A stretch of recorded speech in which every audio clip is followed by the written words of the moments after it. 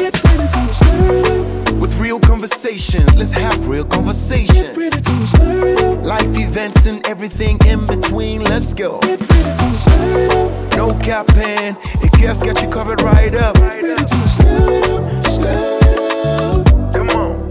Get ready to stir it up. Welcome to Stir It Up. Today I have Dr. Kpobi. Dr. Kpobi is a psychologist who's been practicing for 13 plus years. Yeah. Lily has done a lot of work in mental health research and is quite passionate about her field. So one of the people who went into psychology because you love it. Yes, it really was because I loved it. Yes. And so far, staying on course? Oh, yes. No curve, no bend. No curve, no we're like full steam ahead. Yeah. Welcome to Stir It Up. Thank you. Thanks for having me. This season, as we've talked about, we're talking about emotions. And Lily and I are going to talk about one of the many emotions that feature in our lives. So almost a year ago, a dear friend of mine and I were having one of our early morning conversations on a Sunday morning. It was a video call. And we're in the throes of, talking about some of the challenges that we had both been facing in our life, because it was really crazy times for both of us. And he says, Queer, I no longer feel shame. And when he said this, I still remember very vividly my heart bursting wide open and almost like feeling a bit hot in my cheeks at the time and getting teary. And then the relief I felt at the time. And today you and I are going to be talking about shame and guilt. Yeah. Two rather powerful emotions, sometimes almost paralyzing. And we know that often guilt is around feeling bad about things that we've done. And shame is normally around, how you evaluate yourself and how you see yourself, right? Yeah. And so we're going to kind of waddle through these waters together. Okay. I think it might be potentially heavy. Yes. At some point in time. Yes. I will tell you something that I read. I think it was a guy called Sutton, and he was quoting Dr. Brené Brown. So Brené Brown is one of my famous Instagram.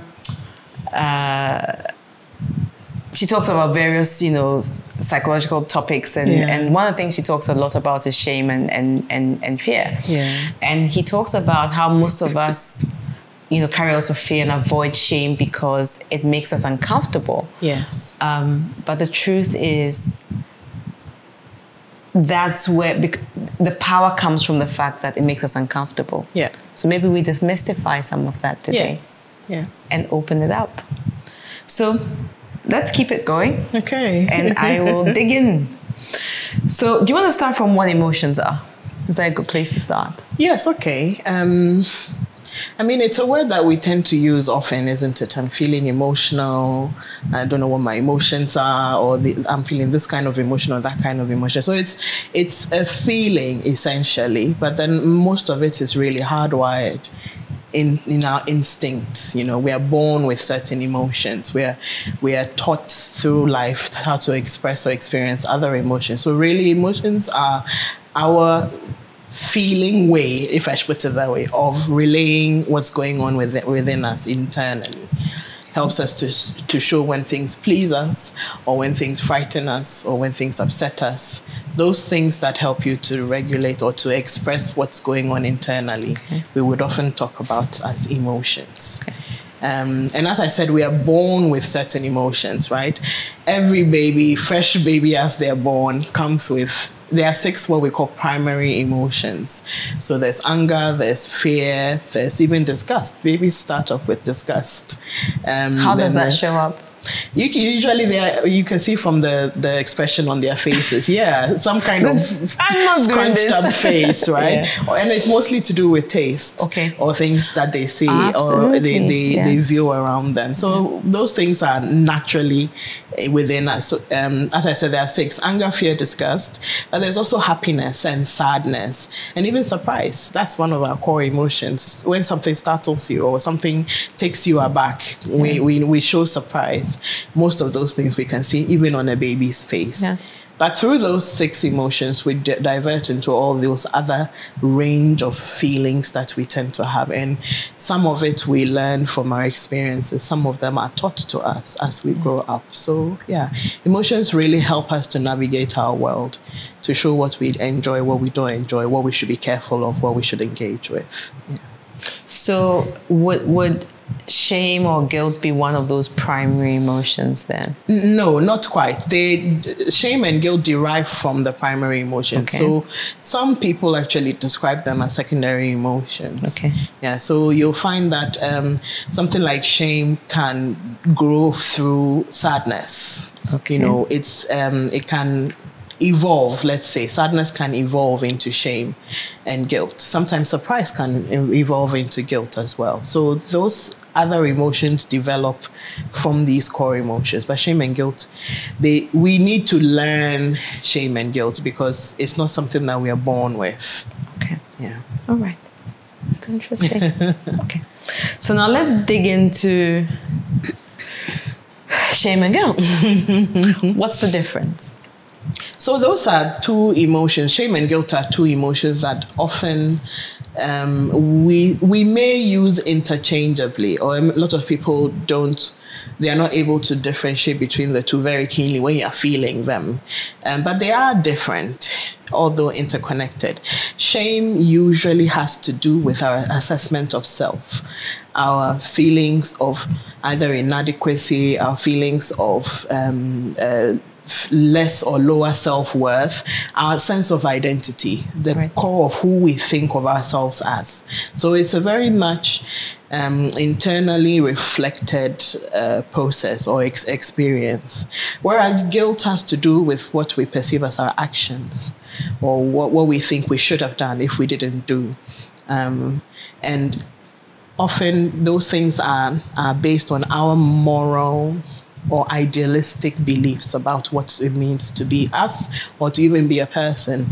So you may feel guilt about not doing what, let's say, a mother is expected to do, or as a good employer or employee, we may feel guilt about some of those things. So shame is a self-directed emotion about us as our person, and guilt is about the behaviors that we think we need to show. Okay. Yeah. So it's interesting that you say that, because what I hear you say is with shame, it's more from me as an individual. It's not based on an action, right? It's not always based on an action, right? Whereas guilt is normally based on something I may or may not have done, but it's maybe it's more output based, maybe. Yes, in a lot of ways it is output, and the core thing is about an idealized sense of what it means to be who you are or who you think of yourself. And if you think of yourself as lacking personally or inherently in certain areas, some of the emotions you'll feel could be shame. But if you think of yourself as not behaving in the ways that you are required to behave, or that's proper, or you're doing things that you know you shouldn't be doing, or you feel you shouldn't be doing, then the guilt emotions are the ones that would dominate. Okay. Yeah. So now, is there a progression where one leads to the other or one births another? How are they related when you think about the two? So, you know, as I said from the beginning, they're very interconnected. And that is because when your behaviors are especially consistently different from what you think they should be, then you start to think of yourself as being flawed. There must be something wrong with me or something inadequate in me. that makes me keep behaving that way. And that then births shame, or it can birth shame. So often guilt can lead to shame if it isn't processed properly. And it leads to shame, which then sort of, it has the potential to paralyze us even more and make us keep doing the things that we think we should be doing, or not doing the things that we should be doing. And that becomes a sort of vicious cycle where the person behaves in ways that they do not like, or they have problems with, and it feeds that negative self-perception, which then leads to more shame. So they are so interconnected that sometimes it isn't easy to separate to one decouple them from the other. Exactly, because sometimes people don't even recognize that there's first shame before it moves to first guilt before it moves to shame or whatever. It comes together. Okay. So yeah, it takes some time to reflect and think through, what is it that I'm feeling? Why am I feeling this way? What led to these kinds of feelings and so on? Then you can look at where one starts and where the other ends. So maybe let's begin to look at some scenarios, right? Because a lot of the time, quantifying it and bringing it into real life makes this easier for people to comprehend and kind of see themselves in it a bit more. Yeah. So let's look at some scenarios that birth guilt as an emotion, right? And so I'll throw some scenarios at you. Okay. And then we talk about it, right? So drugs and addiction. So imagine someone has a drug addiction. How do they navigate that from a guilt perspective? And how do their caregivers, for example, their mother and their father navigate that? Because I think there might be feelings of guilt from both parties within that context. Yes, and that's entirely possible for the feelings to come from both sides. But starting with the individual who is struggling with their addictive behavior, often addiction tends to creep up on us. Mostly, maybe it's as a result of the way movies tend to portray things, but nobody sets out to be addicted. Absolutely. You know, nobody starts off, and even though many people would say, "Oh, but you know, this is a drug that is not good. Why did you even start it?" You know, but nobody starts it out thinking, "Oh, I know this is bad, but I just want to see it." Yeah. Most of the time, there's a need or a perceived need, something that the people are maybe struggling with, something they're trying to avoid or not to think about or whatever. Addiction starts from a place of sort of trying to figure things out. And before you know it, it becomes a dependency that you're struggling to kick, or a habit that you're struggling to kick. There's so much guilt because the narrative that is usually out there is that you did it to yourself. You should have known better, should have stopped sooner, you should have sought help sooner. There's all of these things that we hear being said about other people, even if people don't know about our own addiction. Yes. We hear how they react to what other people go through. And we start to identify with those kinds of perceptions, because there's always that need to ensure that everything is sort of smooth around us.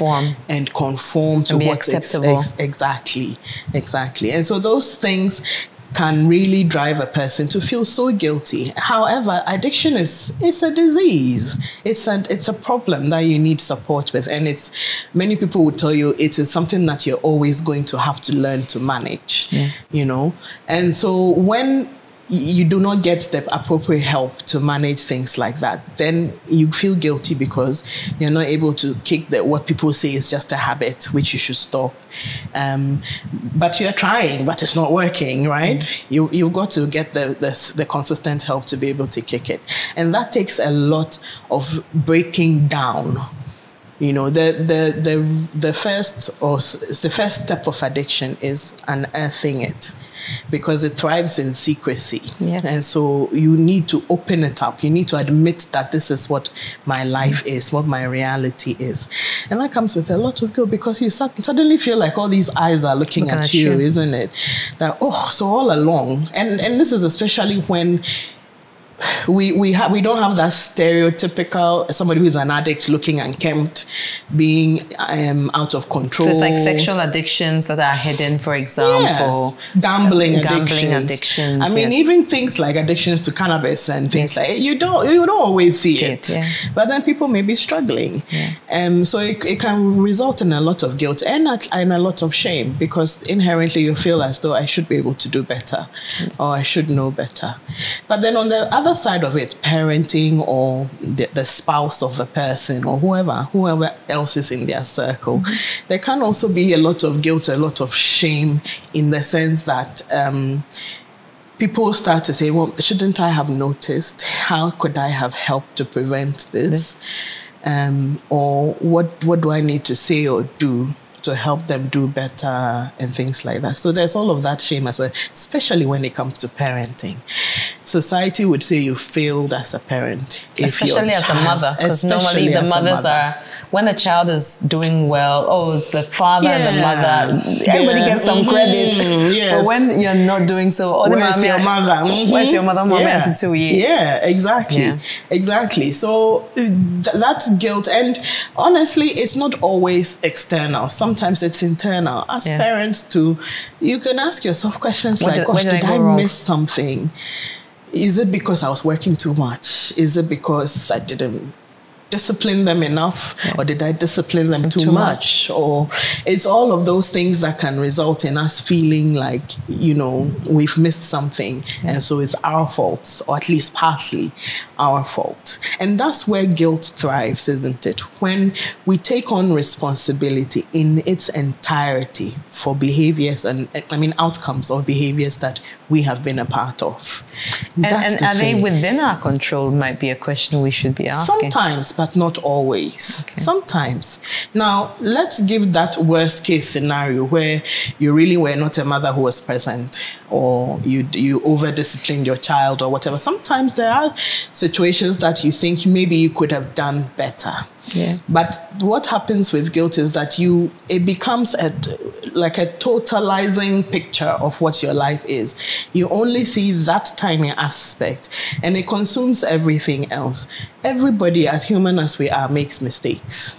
Yeah. There's no doubt about it. Yeah. And sometimes us recognizing our mistakes means that we learn to do better in the future, or look at ways to make amends or whatever. But guilt means you sit and you wallow in the what ifs and in the should haves, you know, and that doesn't help the situation, because all you're seeing is the negative.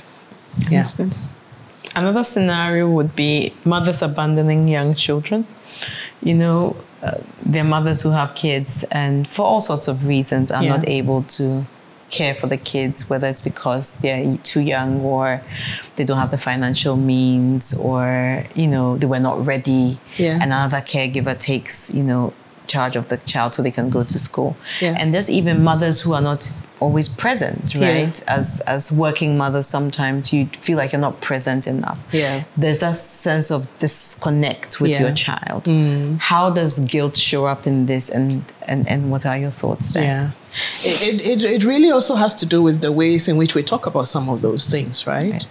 Because you'll find, let's say, like the examples you gave, a mother who needs to work or who wants to work, even if she doesn't need to. Yeah. As rare as that is in this part of the world, sometimes it does happen. Some mothers don't need to, but they would like to work, right? Or you have situations where the mother wasn't ready to have that child, and so needed to give them our use of language around things like that, to say the mother abandoned the child, is very strong, and it carries a certain perception. You know, a mother having to give up her child, or having to balance motherhood with work, motherhood with sometimes being a caregiver for an elderly parent or something, or, you know, that splitting of who you need to be can be something that is difficult to juggle. Yeah. And so there's always this worry about you being stretched too thin, or being pulled in so many different directions that you don't feel as though you're giving adequate attention to each side of it. And we feel the most guilt when it comes to our children, because they depend on us in a lot of ways. We are supposed to be the ones who have it together to teach them how to be good adults and all of that. So that can carry a lot of guilt. And it can carry, it can mean that if we are not careful or we don't manage it properly, then our interactions with our children end up being about trying to assuage that guilt, positively or negatively.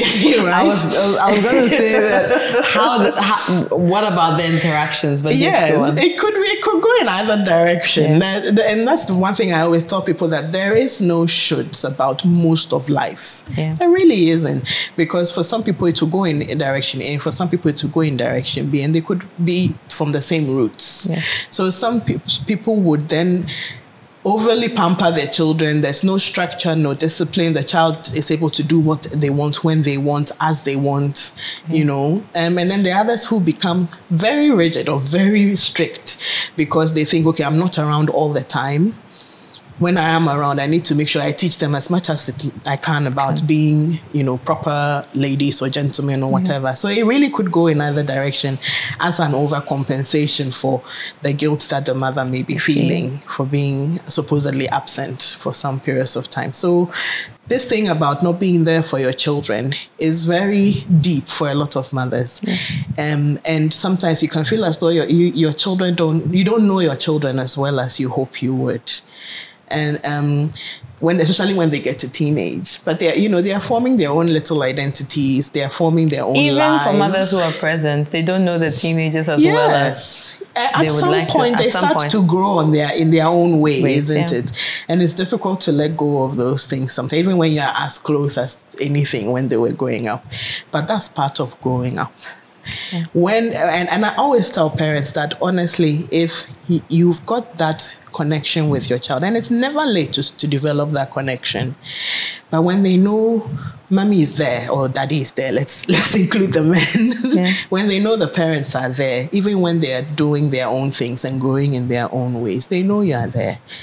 And if they feel that the doors are open, they will come to you when these kinds of things do happen. So a lot of the guilt and shame that we feel around parenthood is internally placed, but it is fed by what society expects. Sometimes those can be very harsh expectations, but that helps. That doesn't help with people's own feelings of inadequacy or, being incapable of being present the way they want to be. How about a father who's not providing for his kids? Is there a sense of guilt there? There could be. And in particular, when the person has been raised in a way that emphasizes that as a man, you need to be the provider. Okay. You are the one who is the breadwinner of the home. Sometimes when you're not able to do it, when you're trying, but the money is just not stretching as you need it to. The ends are not meeting. They are not meeting, right? It can result in a lot of guilt. And you'll find that a lot of the male mental health challenges, they're not structured only around parenting, but it's around this sense of am I man enough? Because I'm not able to do A or B or C and things like that. And that can result in a lot of shame, a lot of guilt for not being what society deems you need to be. And that's how you've been raised, or that's your perception of what it means to be a parent, or a father or a man generally. And that can result in quite a bit of guilt, Okay. Sexual abuse victims? Yes, of course. Mostly when we talk about sexual assault, we tend to emphasize the trauma aspect of it, which is the case. You need to deal with the trauma. But one of the things about the trauma is that it comes with quite a lot of guilt. Guilt because and I'm talking in the sense of women being victims of sexual abuse in this case. That's not to say men are not victims sometimes, but in this case, I'm emphasizing on the women. Most people's initial reactions or initial questions will be, what were you doing there? What were you wearing? Why did you not, fight harder or try and run away or whatever?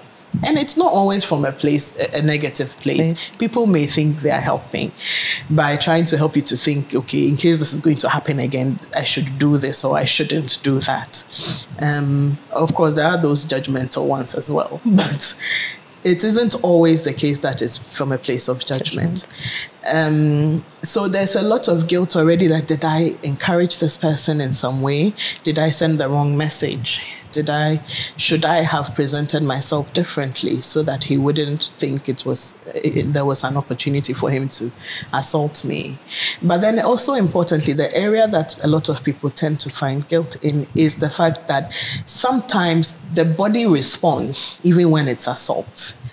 You know, I mean, as I was saying, the whole idea of sex has been consumed with the fluttery feelings, the exciting whatever. And so abuse is seen as something that doesn't have that. Yeah. But at the root or at the core of it, sex is a physiological process as well. Very, very physical as well. And so there's a physiological component. Now, the emotional side of it can enhance the physiological component. But we are made of flesh and blood, isn't it? Yeah. And so when there is a situation of assault, a sexual abuse, sometimes some women respond, their bodies respond. Yeah. You'll find that they become wet, some of them climax, right? Yeah. And then you start to think of yourself as having contributed to what you experienced. Yeah. Why did I respond? Why did my body respond? It must mean that there's a part of me that wanted this, or a part of me that encouraged this. And that can be so heavy to carry because you feel guilty for what is meant to be something that was a violation. A violation of you. Yes. And it's almost like you participated. You know, and even though I was fighting, and in my mind, I was trying to kick this person off or get away from this situation, but my body betrayed me in a way because it responded, which must mean that there may be a part of me that actually wanted it. When in actual fact, the truth is, it's purely a physiological response. Absolutely. So people can carry a lot of guilt with that as well, which then needs to be managed carefully. Okay. Yeah. So, I mean, I think just talking about guilt the way we've talked about it, what I glean from this is, yes, it could be things that you've done, but even your experiences can build some level of guilt for you, right? Yeah. Okay, so let's kind of go into shame a bit, unpacking shame a bit more and understanding what experiences drive shame. Mm-hmm. So if you're to think about what fuels shame in us, what comes to your mind? I think a lot of it is about what we think, what is our ideal self. I mean, there's a psychologist called Carl Jung, who talks about archetypes. Everybody has, I won't go into all of that. That's fine. But everybody has. We've got time.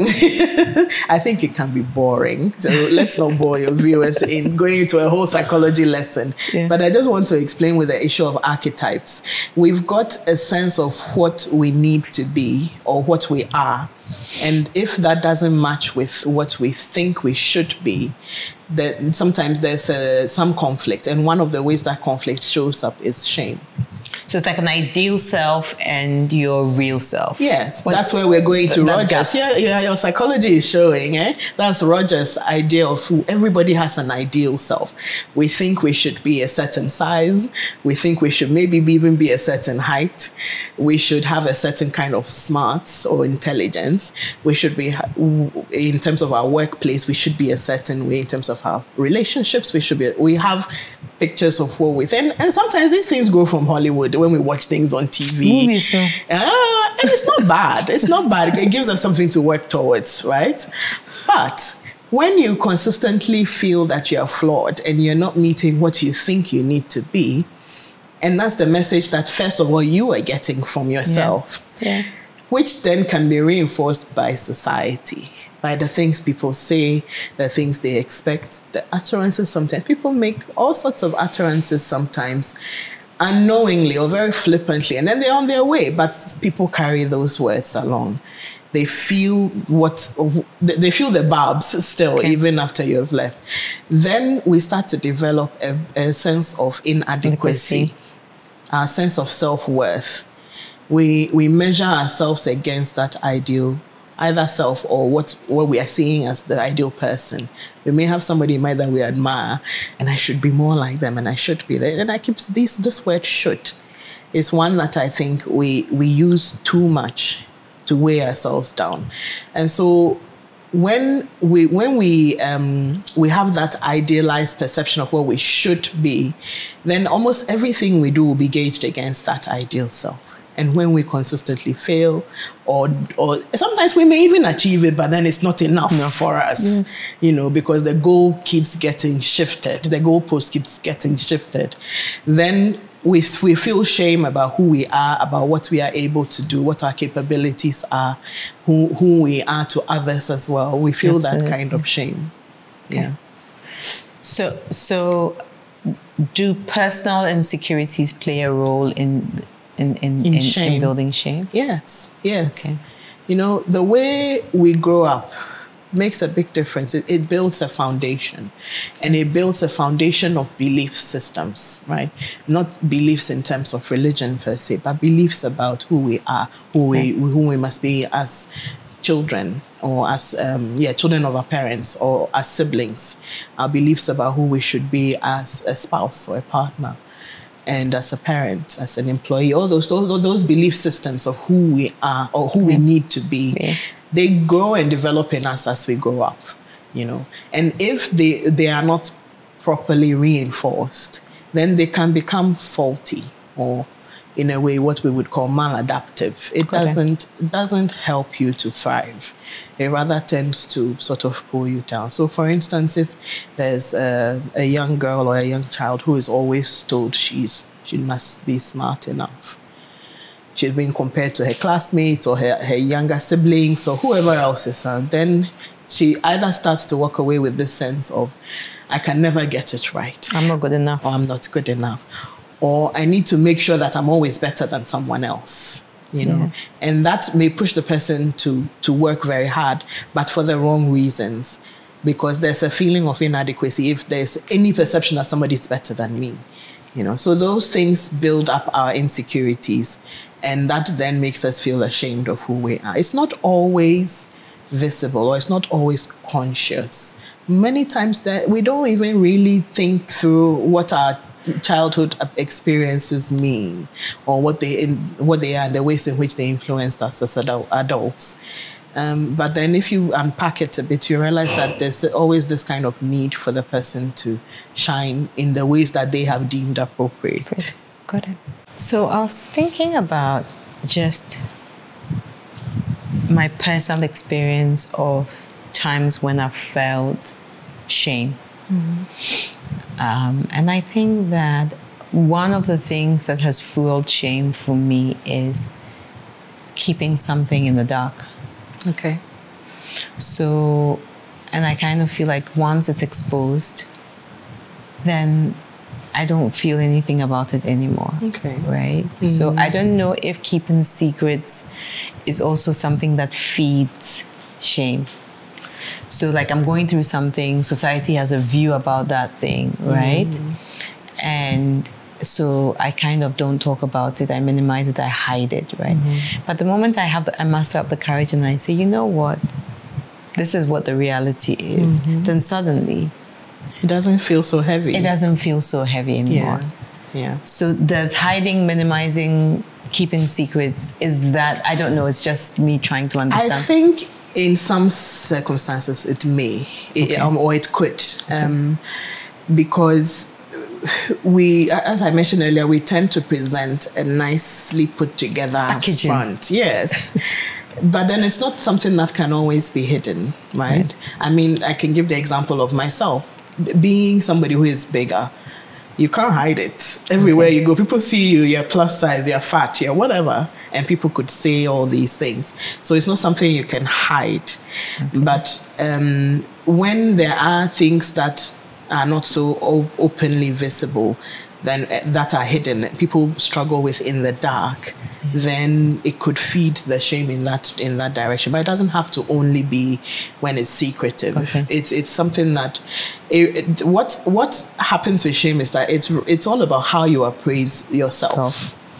Okay. And your appraisals could be based on what is said to you loudly, but it could also be based on the things that you experience in private that other people may not know about. And you tell yourself as well, the things that you tell yourself. Yes, exactly. And so if your appraisal tends to always come across to yourself as wrong or as flawed or as missing something, then the shame can thrive and it can get more firmly rooted. Absolutely. Yeah. Okay. So I think we talked about it a bit earlier on in terms of shame probably not being and guilt not being part of the primary emotions, but it being secondary. It would be good to kind of understand when at what point in time is it instilled in us, right? So, Okay. When does it come alive in us as people? Very likely some elements of it in our first year of life. Really? Yes, some elements How so? of it. Because we respond to babies in certain ways. So when the baby does something wrong, our actions or our reactions to the things they do can foster a sense of shame. Okay. I don't know, you just change the baby's diaper and he's pooped again. I mean, and you say, again, I just changed you. For some people, well, yeah, I did what I had to do, right? But for some people, they feel guilty or they feel ashamed that they are causing the stress or whatever to the parents. So there are all sorts of limits. Is that at that young age they begin to feel that? There are schools of thought that think so. Okay. There are schools of thought that things, I'm not sure we've been able to prove it, right? But what I mean is that these little things start to build a sense of what you should be and what is wrong for you, how you are wrong when you do or you behave in certain ways. And the person starts to get socialized in terms of even the language. And it's not always directed at the children or the babies directly. They see how you interact with maybe their siblings, how when adults are talking, the things they talk about within the first 2-3 years of life, when they're starting to understand things a little more. They may not understand everything in the ways the adults do. Okay. But one thing I always say is that children experience the big emotions. Yeah. They don't always know what to do with it. That's the thing. That's what we need to be able to teach them or to help them to learn. So yes, shame starts off from our early life. Okay. What sometimes becomes problematic is if it isn't taught properly. Yes. Right. So it's not wrong to feel shame. It's all of these emotions are survival instincts in us in a lot of ways. So it's not wrong to feel shame.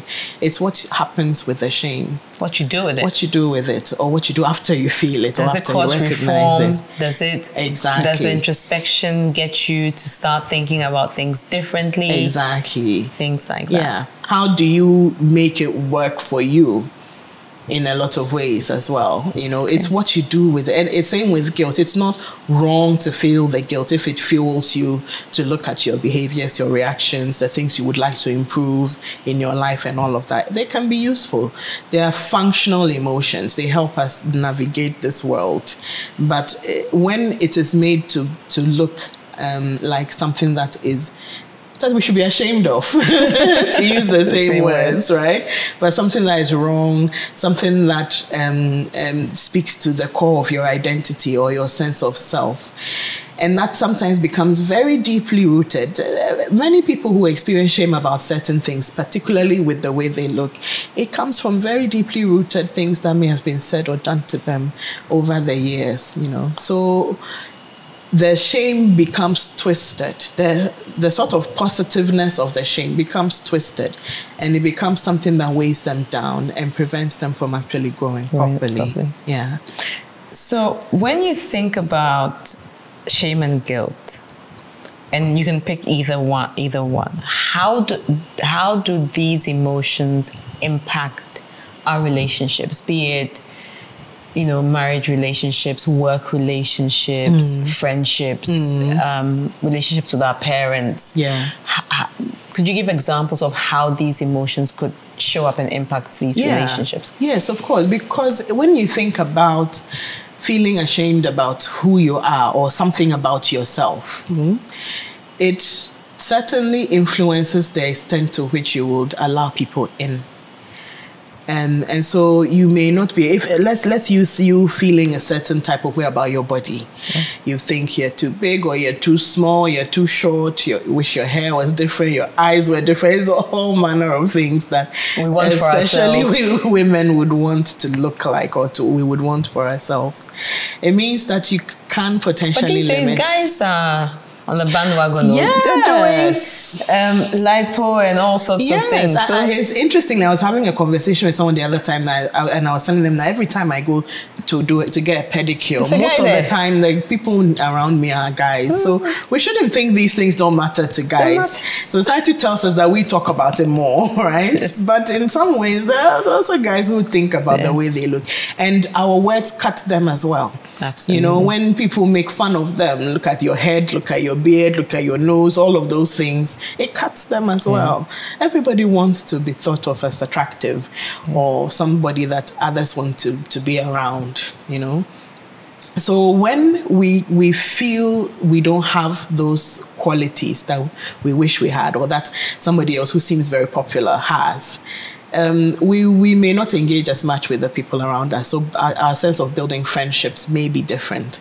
Doesn't mean we won't make friends at all. Sometimes you get some friends who just won't let you go. They are there whether you respond positively or not, right? So those are also their possibilities. But the extent to which we allow them in to actually build those friendships where they know us, we can feel vulnerable with them. They can feel vulnerable because they know we'll be there with them. They understand who we are.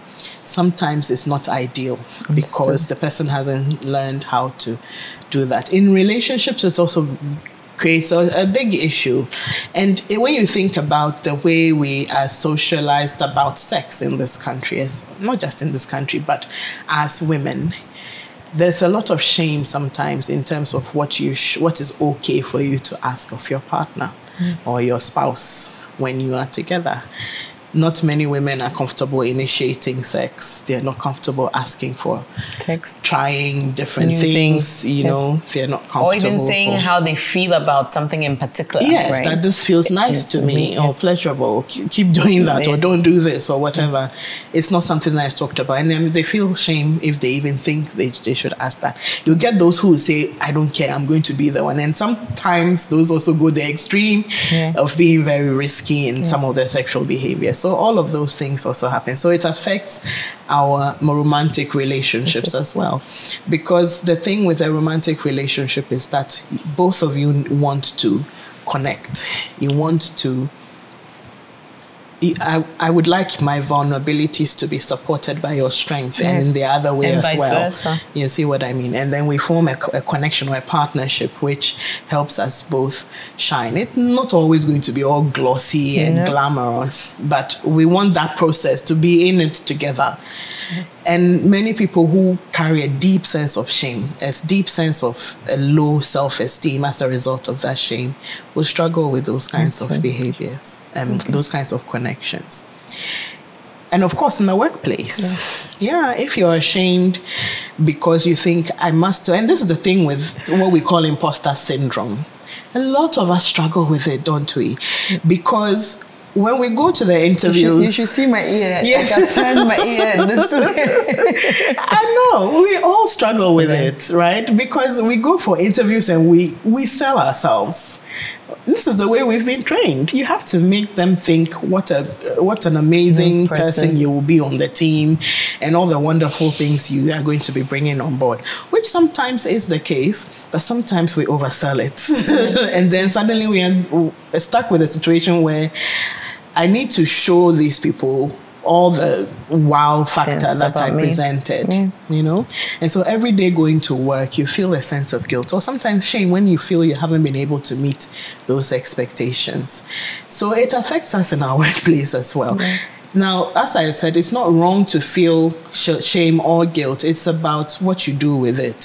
So when you feel this apprehension about, I said I could do this or I could do that, or I could be this person or that person to whoever, it's what you do with it. What does that make you do? Does it make you try and learn how to actually do what you said you could do? Does it make you try and open up to your spouse or your partner to say, I'm struggling with this aspect of myself? What it makes you do is what makes the difference. Yeah. So yes, shame starting from our childhood, built into us from the reactions of our loved ones or the networks that are immediately around us first, and then our school networks and so on. It builds up, if we don't learn how to manage it, into the kinds of relationships we have as adults. Yeah. Interesting. So taking that into the kinds of relationships we have as adults, how does shame show up in adults, right? And how does it impact you living a full life? Okay. So let's look at some examples off the top of my head. If someone is not able to build friendships, they are the kind that you would struggle to find your space or your place. So in the community, or maybe in your church, or your workplace, wherever your social networks are, you might be seen as a bit of an odd person because you stick to yourself, right? Yes. Or sometimes the other way around, or the person is very bubbly and loud, but doesn't actually connect with anybody. Yeah. You know, and sometimes that's a way to cover up their feelings of inadequacy. They make a lot of noise, everybody sees them and all, but nobody actually knows them. Yeah. Nobody knows what is it about Lily or Ikua or whoever it is. Because you are not able to build those connections because you're worried that the person coming close to me will make them see who you are and probably might not like you, or probably might not see my flaws. And see my flaws, all the things that it takes all of this effort to gloss over and present myself very nicely. If I allow somebody in, if I allow somebody in, they're actually going to see that, actually Lily doesn't have it all together. She's actually somebody who isn't always nice. So it's actually easier to be this gregarious person, life of the party, and not actually build any real meaningful connections. For some people, yes. Or for some people, they are sort of checked out of life, right? You'll be in church every week for the 2 hours or whatever, and when they close, you're straight in your car and you're gone. Or you come to work, you do what you need to do. Questions are asked of you, you'll answer them well enough, not rudely or anything, but nobody actually knows you. Yeah. I have to say that for some people, that's just the way they are. Yeah. It doesn't mean everybody who is like this is dealing with or struggling with shame. For some people, that's just the way they relate. But then for some people, it might be the situation that it's a way to cover up the way they're feeling. Okay. Another example might be if you are thinking about being in a partnership, like I mentioned, how do you negotiate sex? How do you talk about intimacy? How do you relate with your partner about the things, the crazy or wild things that maybe you saw somewhere, you thought maybe we can try, but then you are meant to be maybe a Christian sister. That's how we met and married. No, we have to be like this. You are meant to be this prayerful brother who shouldn't be thinking about crazy things like that. But even beyond that, it's even the simple things of even conversations. How can you relay with your partner the things that made you sad or frustrated, or the things you're feeling vulnerable about? Maybe you've got a difficult relationship with your parents. Is your partner the space where you can openly talk about those things and not feel as though I need to be the perfect wife for him, I need to come across as supportive of his needs and all of that? Or even the fear that would be used against you. Or the fear, exactly. Because once those flaws are identified, even the relationship is toxic, then you know that it will come back at you in some way. But it may not be toxic from their perspective. Maybe it's you. That even if the intention is not to talk about that in a manner that is degrading, once the person says anything that is remotely related to what you shared with them, you say, you're using it against me. You know. So it really affects our ability to build connections with people if we don't recognize and manage these emotions. Does it, when you think about our self-worth and people who are constantly seeking some kind of approval,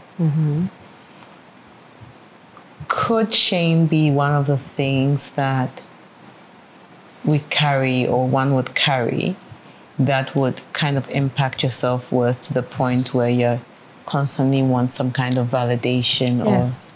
Yes. For some people, that's how it plays out, because they may have had experiences growing up or in school or wherever where they were made to feel ashamed for thinking certain ways, or for expressing certain thoughts. And they may have that one person or a few people who always made them feel like, oh, don't worry, you're good enough. So you cling to those people, don't you? Because we all want to feel good about ourselves.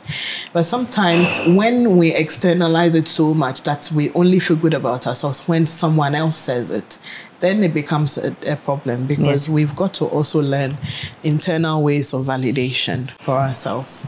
So people may be carrying shame about not being able to internally validate themselves. That in itself can be a source of shame. Because many people recognize when they need that external validation. Not everybody, but some people do recognize it. And so then feel as though, why can't I do this for myself? And if this person is not around, I feel inadequate. I feel as though I can't really judge whether I'm doing it okay, or I'm worth what I'm trying to do, and all of that. So it plays out in different ways. Okay. Myths. Okay. So there are myths about everything. There are myths about sex. There are myths about love. There are myths about how to grow in your career successfully. And there are myths about shame. Yeah. I have a whole list of my own myths. What myths do you have? Okay. First of all, the fact that you should never feel shame, I think it's a myth. Because it's an inborn emotion. It's something that is within us. It usually becomes a problem, as I said, when we don't manage it properly. Then it can drive our behaviors in ways that may be maladaptive. So it's not a myth. I mean, it is a myth that you should never feel shame. If you know who you are, if you are confident in yourself, if you are a Christian and you believe in who has saved you and all of those, so you should never feel ashamed. I think that's a myth. It's not something that is realistic, because it puts a lot of pressure on people and make them actually feel inadequate when they do feel the shame. Sometimes also, I think it's also a myth when people say that when you feel shame, it's all consuming. Just because you're feeling shame, it means that it's coloring everything about you. It's not quite the case, because you could feel very confident in yourself in one space, but very ashamed or unsure of yourself in another space. True. Yeah. Somebody may know who they are and what they are about in their workplace. They are the boss. They are the boss lady. They're capable. They get everything done. But then they come home, and as a parent or as a spouse or partner, whatever it is, or even as a child to parents who may be domineering, and everything they do is not good enough. It's not good enough, or they feel like it's not good enough. And so it's not the fact that you feel you have low self-esteem and it covers everything about you. But sometimes there are areas where people may feel strongly about it. And when you know you've got it together in one area and you're struggling in another, that can even heighten the feeling of shame. It's like, why can't I not get this together here? Exactly. I'm this strong person. I'm this capable, competent person in all these other areas in my life. And I know it here. I know what I need to do here. Yes. But I can't seem to get a grasp of myself.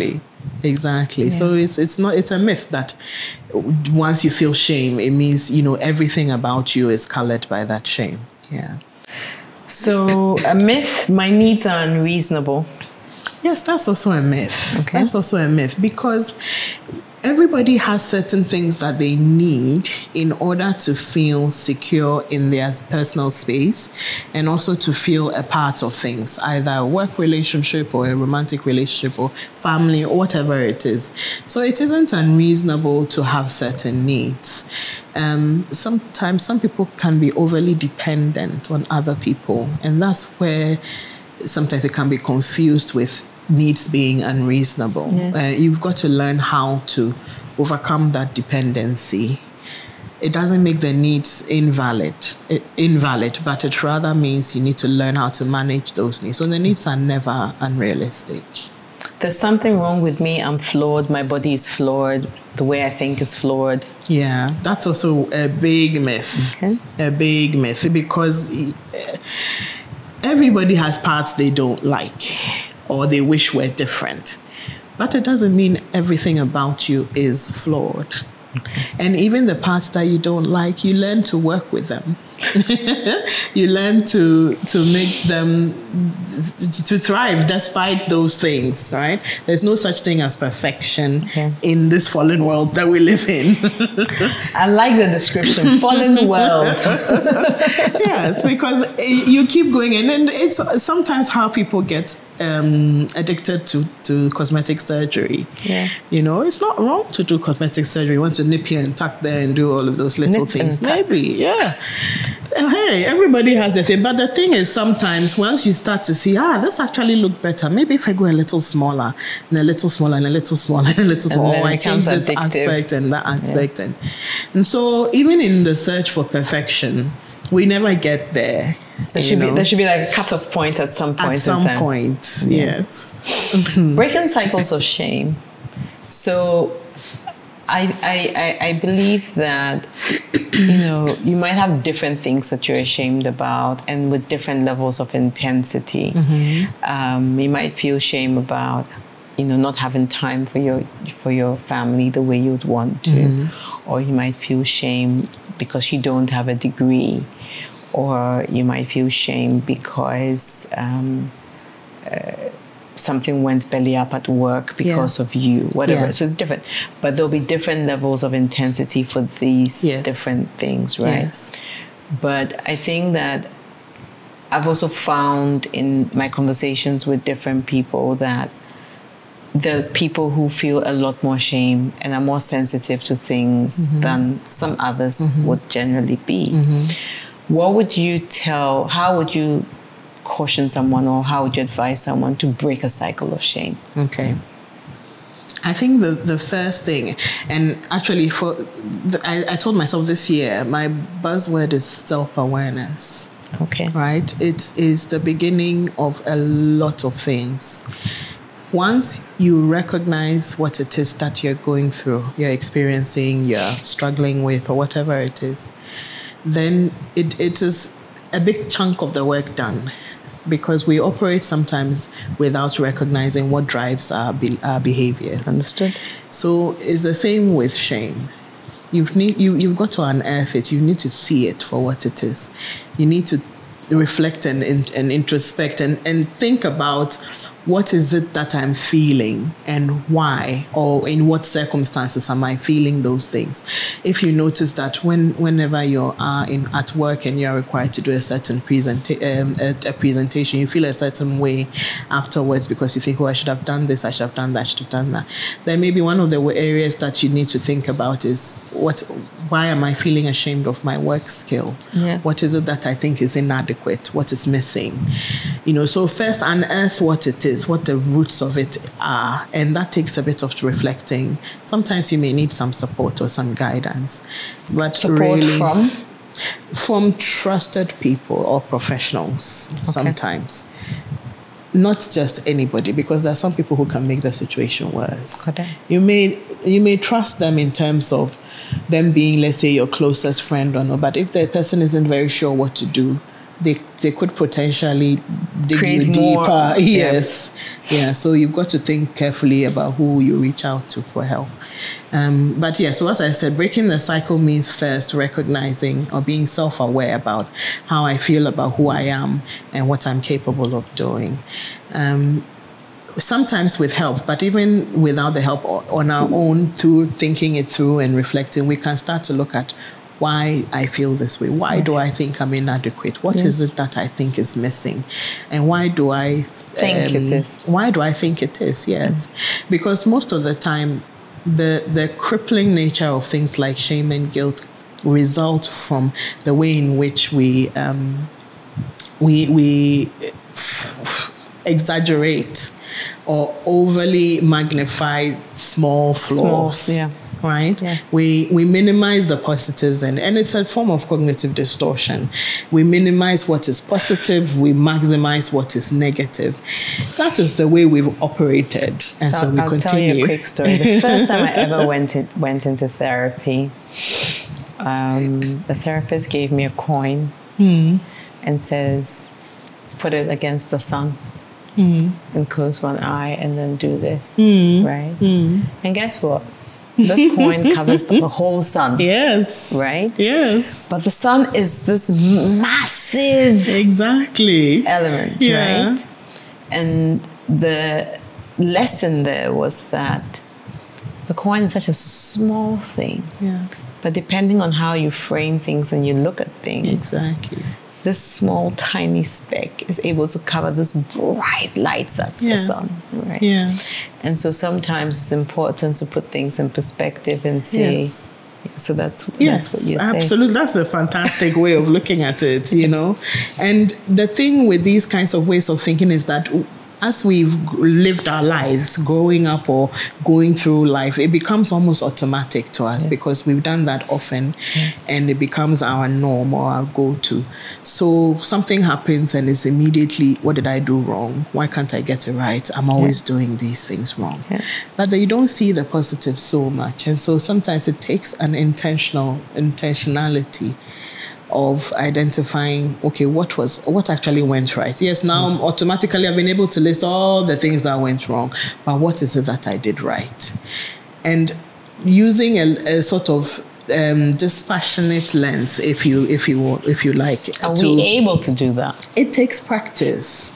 That's the thing. It takes practice because you've had years to develop the habit of maximizing the negative.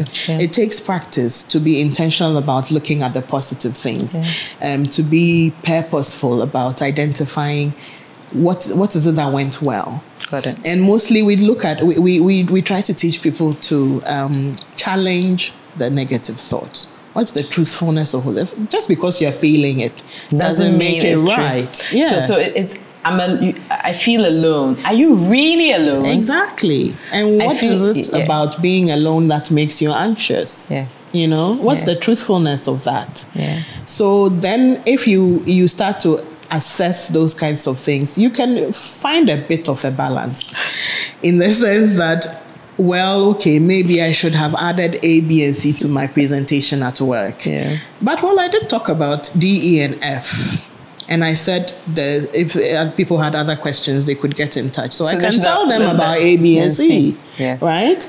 It's things like that. Yes. If you let your mind go on and on, it leads you down a rabbit hole. I like that way. I think you just summarized it very nicely. It absolutely would lead you down a rabbit hole that sometimes is very difficult to climb out of, you know. And so there has to be an intentionality about first accepting, okay, I'm feeling ashamed about this or about myself in this way. Why am I feeling this way? What is the truthfulness of what I'm feeling? And what are other ways I can think about whatever triggered that feeling of shame?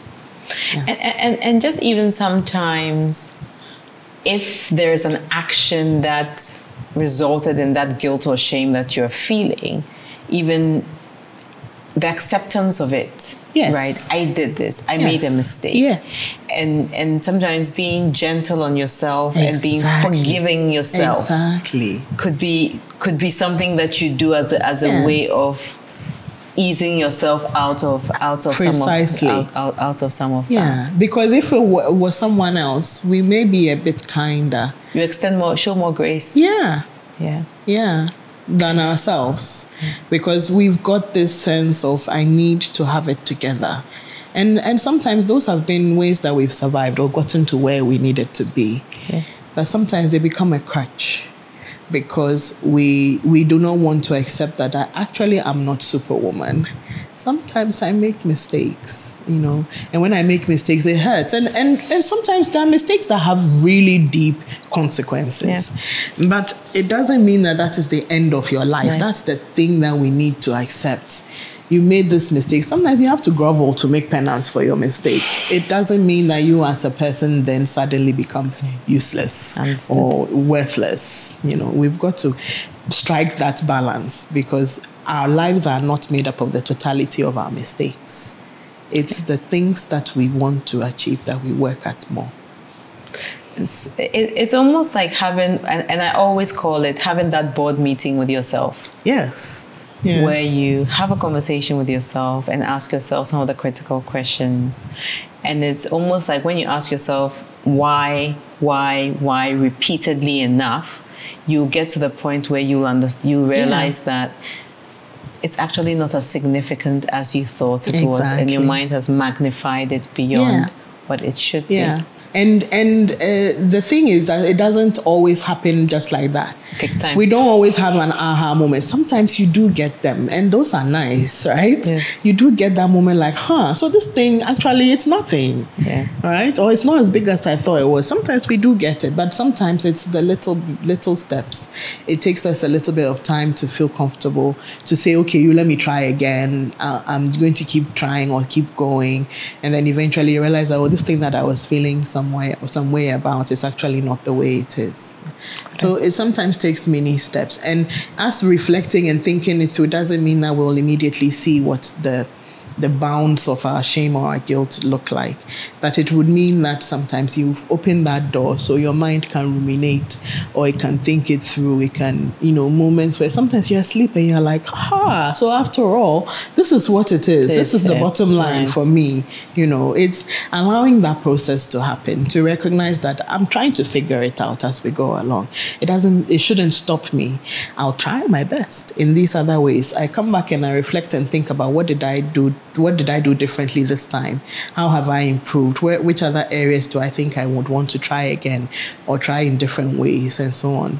So it's really, like you said, a board meeting with yourself, a daily conversation with your thoughts and your emotions, to think about, how did it go today? What did I do that I thought I should be proud of myself for trying or for moving beyond? And which areas do I think tomorrow I want to try again?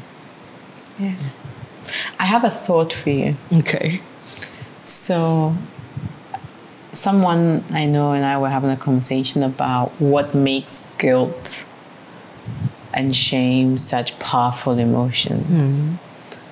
And one of the things that came up was how they're both self-driven emotions. And so because a lot of it is from your evaluation of things and from your point of knowledge a lot of the time, it makes it powerful. But at the same time, there are also emotions that can be externally incited, right? Yes. So someone else could say to you, you did this wrong. You are the cause of X, Y, Z. You should be ashamed of yourself. You should be ashamed of yourself, right? Mm-hmm. But the self-driven nature of these emotions also mean that you have to be reflective. Yes. And so they don't always happen spontaneously. Exactly. And sometimes it takes time. You go back and forth, you reflect, and then there's a delayed reaction sometimes, where 6 months later you think, I could have been nicer to Lily. Yeah.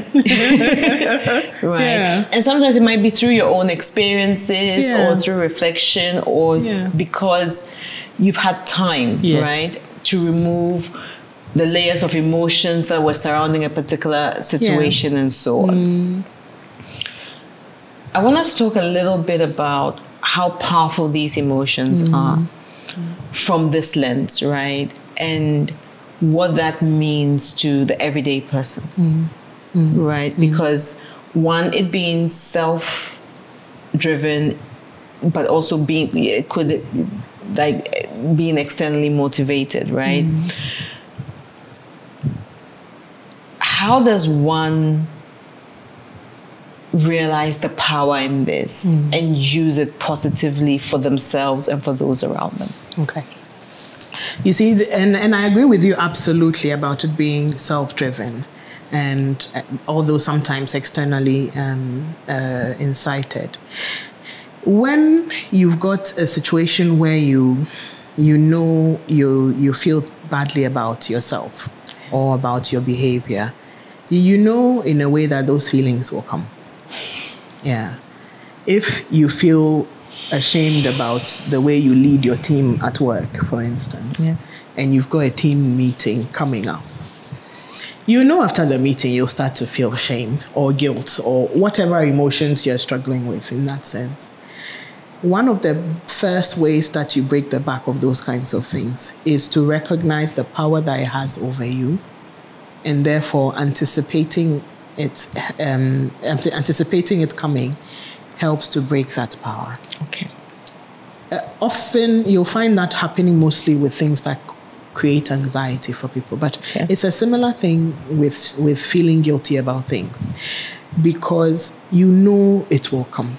If you have a phobia for going outside, but you need to go outside for whatever reason, telling yourself that, okay, I know I'm going to go, these symptoms are going to come, I'm going to have shortness of breath, I'm going to start palpitating, I'm going to be sweating, all of those things, you know they are coming. So it's like an unwanted guest that you can get rid of. You know the person is coming. That helps to reduce its power over you. It helps you regulate almost to a certain... Yes, because you know, I can't stop it from coming, but I will work through it. Like I've worked through in the past, I've gotten through it previously. Let it come. Yes. I will deal with it because I can't run away from it, unfortunately, when it's a situation that you can't avoid. That's where this thing about self-awareness comes again, that if you know this is something you struggle with, then in the situations where those feelings tend to come up, you, in a way, psych yourself up to meet it. Yeah.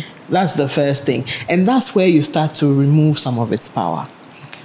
The self-driven nature is such that I always tell people that you do not have any control over other people's behaviors. None. Right? Except yours. You only can control your reactions to the things they do. Okay. And that's a similar thing with feeling guilty or feeling ashamed about things. You only have control over how you react to it. And that is a learned response. It's got to be something you learn how to do by identifying the things that trigger it, by identifying what your reactions tend to be, and by learning to sometimes physically tell yourself, Lily, stop it. Like you're spiraling. Why are you going round and round about this thing? Just stop. Yeah. Sometimes you need to talk to yourself like you would your inner child, as they say, right? And that would break the power that it has over you. Not all at once, but it takes practice. Yeah. Sometimes there are some situations that sometimes it takes several years of small incremental steps, and before you know it, it's not even a problem anymore without you even realizing it. You know, so. The external the external inciting that we talked about, you can't always control what people say to you or they say about you, but you can control the way in which you let it define who you are. You can absolutely control, because the person does not know your reality the same way you do. You live your life. You know what it is to be you. So you can control the extent to which their words hit you. Sometimes controlling it means learning to ignore, but sometimes it means learning to speak up. And having the right response. Having the right response. Because we can sometimes make situations worse if we do not react properly. Right? So the person may be bullying you, but if your response is to hit them back, it just spirals. Exactly. And you just create a situation, a very toxic situation where each person is trying to get the other person back, right? But if you learn how to respond to what the person is doing and look for openings where you can either address it or get somebody else who may have some influence over the person to intervene or whatever, then that breaks that cycle. So when you're feeling guilty based on the things that people are saying you should have done or you shouldn't have done, and you feel as though it is crippling you, the power of the weight of that guilt makes you feel as though, well, then what's the point? I can't do anything about it. I've made this terrible mistake. Then you need to start to think of the things that drive your own sense of behavior or of what you think you need to do or you need to be. And that's where you take some of that power back. Because allowing the person's words to dampen your morale so much gives them too much power over you. right? And in the same way that you can control other people's behaviors, they shouldn't be able to control your behavior. So you take back some of that power, and it starts to break the back of these kinds of emotions. Yeah. Understood. Is having a conscience a prerequisite to experiencing guilt? Yes and no. Okay. It seems like most of my answers are yes and no nowadays. And that's fair. Because I always say that it's always there are no absolutes, yeah, right? there shoulds. To a large extent, yes. What you feel guilty about or what you feel ashamed of is based on what your mind tells you you should be like or you should behave like. And so particularly with something like guilt, it is driven by our moral expectations of ourselves and even of others, but especially of ourselves. So we expect that we behave in certain ways. What a good citizen is, a good spouse, a good parent, or whatever. Those things eat at us when we think we've broken those rules. So our conscience comes into play because it helps us to appraise the rightfulness or wrongfulness of what we did or said or didn't do or whatever. And that helps to regulate the feelings that we have. So if your conscience is accusing you, you're more likely to feel it compared to if some random person is accusing you. Yeah. Yeah, so it plays a big role. For some other people, though, it's not about their conscience. It's about how they've been raised, the expectations that have been had of them. So it's not really about you being right or wrong, but it's about you being inadequate. You're not enough or you're not good enough. And that is not so much your conscience. It's, you see, your conscience is about morality, but shame has to do with your inner feeling about yourself. And it's not about whether you are right or wrong. It's about whether you are enough or whether you are worthy or, whether you are adequate and things like that. So conscience plays some role, but not all the time. Okay. How do you rid yourself of feelings of guilt? That's, again, not a one-time thing. Okay. Yes. A lot of the things that we have learned to become over the years, we need to take the time to unlearn them. And that doesn't always happen overnight. Mm-hmm. But the reason why guilt tends to thrive for a lot of people is because the ways in which we have been socialized emphasizes taking responsibility. That is seen as a good person, right? Yeah. Someone who knows what their responsibilities are, who does them, who doesn't shirk responsibility, doesn't throw off things that they need to do onto others or avoids the things that they need to do, all those kinds of things. Once you start to recognize that actually responsibility includes a recognition of the limits of my behavior, mm-hmm. then you can start to throw off the guilt. So taking responsibility does not only have to be about I did it wrong, I made this mistake, and therefore it's all consuming. Sometimes it's saying I didn't do well. I was feeling this way or that way, or I was just not in the mood for it. Maybe that could be the situation. But accepting that, okay, I will do better next time, or I'll make amends in the areas where I've made a mistake, can help you to shake off the guilt. So again, first recognize what it is. Recognize the limits of your responsibility. Be willing to forgive yourself for your mistakes. And then be willing to make amends if you need to. But resolve to do better the next time.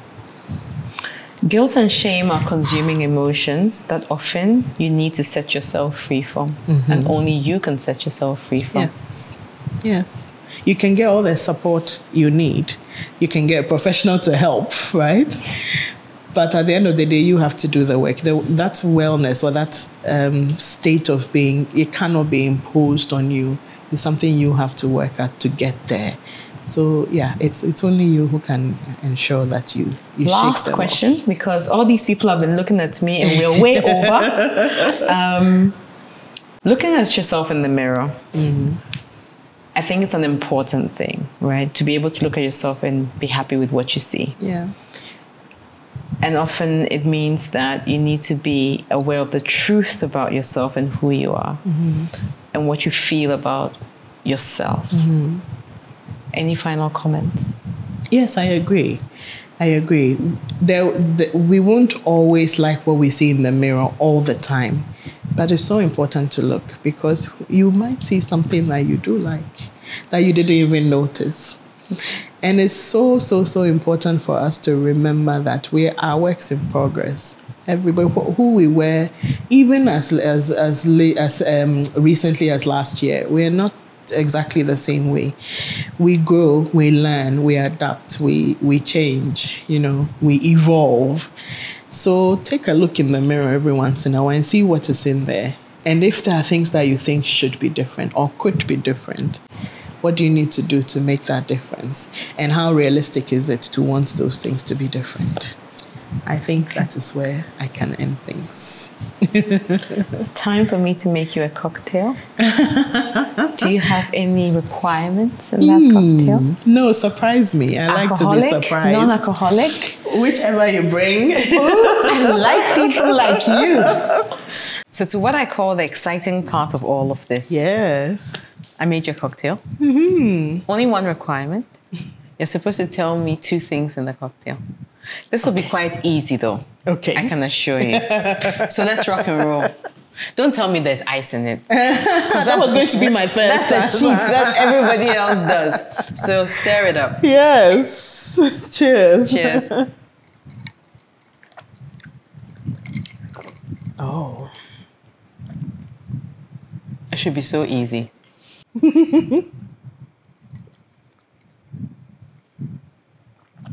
Like, I know it, right? But I can't figure out what to call it. But some kind of juice. I have no idea. This is the best. I'm really spitballing here. I have no clue. I just know it tastes